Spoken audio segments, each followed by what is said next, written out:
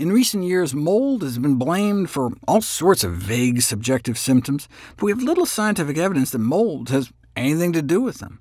However, this concept of toxic mold syndrome has permeated the public consciousness, perpetuated by disreputable predatory practices by those making money testing homes for mold spores or testing people's urine or blood. But all these tests are said to just further propagate misinformation and inflict unnecessary and often exorbitant costs on patients desperate for a diagnosis.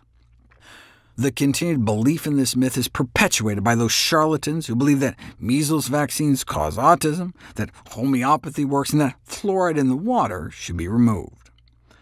Mold toxin contamination of food, however, has emerged as a legitimate issue of serious concern, perhaps even more important than other contaminants that might make their way into the food supply. Hundreds of different types have been identified, but only one has been classified as a known human carcinogen, and that's aflatoxin. The ochratoxin I talked about before is a possible human carcinogen, but we know aflatoxin causes cancer in human beings. In fact, aflatoxins are amongst the most powerful carcinogens we know about. For example, it's been estimated that about a fifth of all liver cancer cases may be attributable to aflatoxins. And since liver cancer is the third leading cause of cancer deaths worldwide and kills so rapidly after diagnosis, the contribution of aflatoxins to this deadly cancer is quite significant. And once it makes it into food, there's almost nothing you can do to remove it. Cooking, for example, doesn't help. So once it makes it into crops, or the meat, dairy, and eggs from animals consuming those crops, it's too late. So we have to prevent contamination in the first place, and that's what we've been doing for decades in this country. Because of government regulations, companies are almost always sampling for aflatoxin, resulting in nearly $1 billion in losses every year, which may get worse if climate change worsens aflatoxin contamination in the Midwest Corn Belt. So on a consumer level, it's really more of a public health problem in the less industrialized world, such as African countries, where conditions are ripe and farmers can't afford to throw away $1 billion worth of crops. Indeed, aflatoxin remains a public health threat in Africa, rural China, and Southeast Asia, affecting more than half of humanity, which explains why the prevalence of liver cancer in those areas may be 30 times higher, but it is not a major problem in the US or Europe. For example, only about 1% of Americans have detectable levels of aflatoxins in their bloodstream. Why even 1%, though?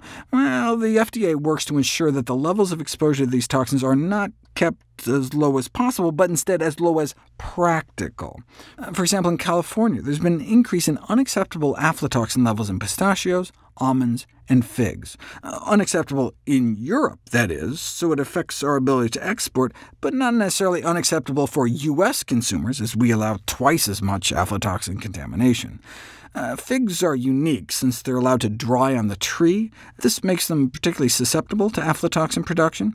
It would be interesting to know about the fig-consuming habits of the 1% of Americans who turned up positive for the toxin. If figs were to blame, I'd encourage people to diversify their dried fruit consumption, but nuts are so good for us that we'd really want to keep them in our diet.